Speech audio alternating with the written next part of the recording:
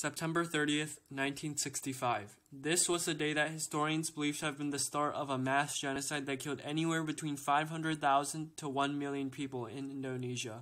But even to this day, the world has forgotten the history of this barbaric atrocity. How could an event of this scale from only 55 years ago be nowhere to be seen? This is the story of the 1965 Indonesian genocide. To understand what happened, we first need to go back to 1945. President Sukarno was the leading figure in Indonesia at the time. Early on, he was an Indonesian independence activist against the Dutch and a chief advisor for Imperial Japan during World War II. Soon after the Japanese collapse, he became the president of Indonesia's new republic. Indonesia's new president, Sukarno, was a Marxist, but even more prevailingly, he had a strong philosophy of anti-imperialism. In order to pursue this, he dismantled Indonesia's democracy and its free market and turned to communism. However, especially during this time, the US and Western powers were getting increasingly afraid of the rise of communism across the world.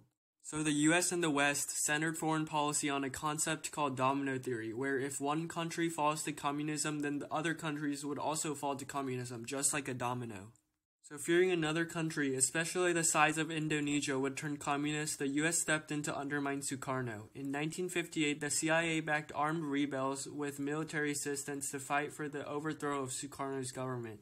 The CIA also conducted bombing raids on Indonesian soldiers and civilians. However, after American pilot Alan Pope was captured by Indonesia, the CIA had to call off the operations. On top of this, the CIA also used fake media to smear Sukarno, where in one instance they even went as far to stage and film a pornographic film with a man wearing a Sukarno mask. Due to this, American and Indonesian relations gradually got worse. Sukarno soon adopted an anti-American rhetoric where he famously said, quote, "To hell with your aid." Sukarno then used the billions of dollars in US aid to buy Soviet weapons. However, Sukarno was not just anti-American but was fiercely anti-imperialistic. This especially showed when in January of 1965 he withdrew Indonesia from the United Nations due to the increased Soviet relations with its neighboring country of Malaysia. But on top of the increasing tensions between Indonesia and the US, there was another storm brewing inside Indonesia. Indonesia at the time was composed of a four-way power dynamic. It was Sukarno, the right-wing party, the Indonesian army, and then the PKI, also known as the Indonesian Communist Party.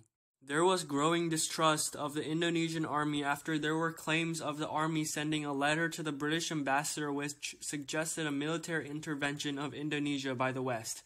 On top of this, there were rumors that the top generals would attempt a coup.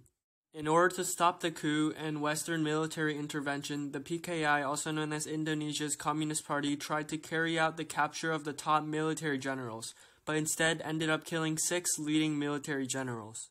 In the midst of this chaos, right-winger and pro-Western Suharto came to power by ousting Sukarno. Suharto then fiercely started accusing the communists for a coup because of the 6 military generals killed. Through this, Suharto used the communists as a scapegoat, and then he began the ordering of the killings of alleged communists, who many times were actually just ordinary civilians. With the help of militias from various Islamic groups, the Suharto regime viciously killed the members of the communist movement, critics of Suharto, and many ethnic minorities. The death toll estimated to be around 500,000 to 1 million people killed, most of whom were not even communist. Additionally, thousands were imprisoned without trial, there were numbers of unreported tortures, and the destruction of property was all too common. A CIA report even described the Indonesian genocide as one of the worst mass murders of the 20th century, along with the Soviet purges of the 1930s, the Nazi mass murders during the Second World War, and the Maoist bloodbath of the early 1950s. But even more shocking, according to the National Security Archive, American authorities actively backed the genocide of hundreds of thousands in Indonesia. The US and Western powers had jumped on this as an opportunity to fight communism and supported Suharto's pro-Western government. Records show that the American authorities supplied communications equipment to Suharto which were used to perpetuate false propaganda against the Communist Party.